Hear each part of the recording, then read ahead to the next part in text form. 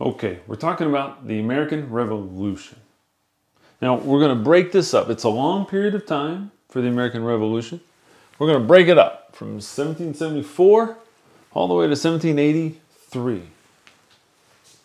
Most people think, probably, that the American Revolution, if they think about it at all, started in 1776, because that's when the Declaration of Independence was read, was signed. All right? But actually, the fighting started earlier, and preparations for revolution started earlier than that. So we've already covered the causes for the revolution, and we've seen how that took a long time. There's a lot of events. Okay, similar thing here with the revolution, lasted a long time. We're going to break it up into several different areas.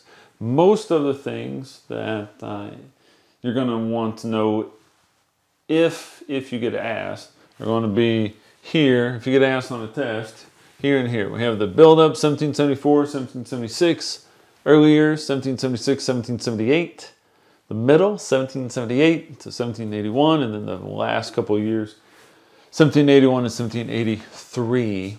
Most of the things that you're going to get asked, if you are asked the question, are going to be here in the beginning, the build-up and the early years. All right? And I say build-up because it's build-up to the Declaration. Now, I don't want you to think that, again, that's when the war started, because it's really not. Fighting started before that, 1775. But it was a big deal, Declaration of Independence, all right? So that's most of the things. We are going to cover just a little bit in the middle years, here, this kind of middle period, just so you know. Don't think you're going to get asked about that. And there's two big events that you might need to know here at the end. All right. So who are we talking about? We're talking about the colonies and Great Britain, of course.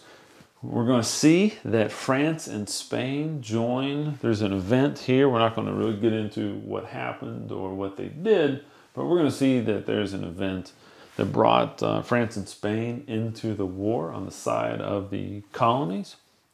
And in the colonies, who are we talking about? Well, I don't know if you're going to get asked this, but I think it's kind of interesting. Let's divide people into three groups: patriot, loyalist, and neutral. Okay? Patriot, loyalist, and neutral. Patriot, people who supported independence, breaking from England. Loyalist, people who did not support breaking from England. And neutral, people who didn't take a side. So, historians estimate about 40 to 45% of the population supported the patriot cause. They also estimate that somewhere between 20 and 30% of colonists, now these are all colonists here, did not support the patriot cause. They were loyal to England. And they estimate that between 25 and 40%, it's a pretty big range there, were neutral. Okay? So not a majority in any of these cases supported independence, but a plurality. Okay? So most of the people did support, well, perhaps, I guess it could be tied here. We got 40, 40, and 20, right? Could be same number, or it could be most, right? But maybe not most by a lot. We're not exactly sure.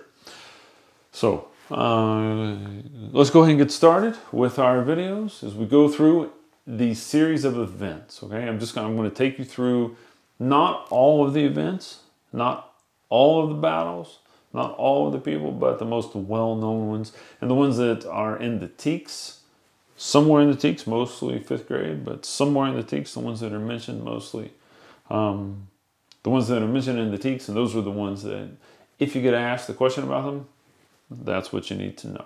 Right? Let's go ahead and get started.